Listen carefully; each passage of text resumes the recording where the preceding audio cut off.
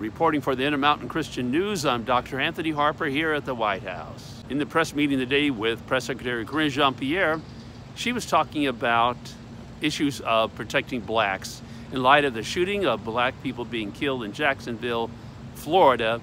Now, I wanted to bring up the matter about Dr. Alveda King, who is Dr. Martin Luther King Jr.'s niece. And she's told me that Dr. Martin Luther King Jr. would never support abortion. I wanted to ask Karine Jean-Pierre, the press secretary here, and I raised my hand several times asking for her response to Dr. Alveda King, who has concerns about children, protecting not only black children, but all children from being killed in abortion.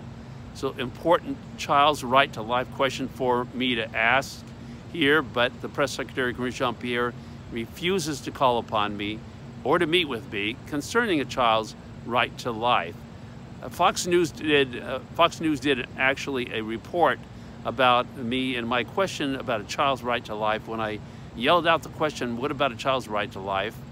This was just not too long ago, and they called me the unnamed reporter.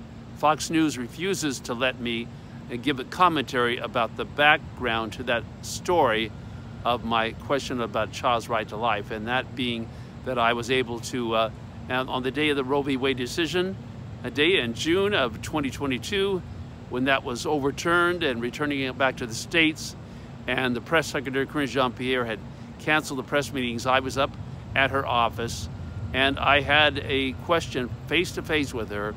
What about a child's right to life? And what is your response to our Christian audience? But she turned away, walked away from me, and wouldn't say anything. So this is an important question I was prepared to ask Press Secretary Karine Jean-Pierre in this press meeting today about a child's right to life. Dr. Alveda King's concerned about and her efforts in protecting children. By the way, Dr. Alveda King has a great book titled America, Return to God. For more information about our news reporting here at the White House, check out our YouTube channel and our Rumble video channel. Our website is imcnews.org, short for Intermountain Christian News. A lot of great videos on our YouTube and Rumble channel. So there is a donate button on our website that people can get involved in supporting truth reporting here at the White House.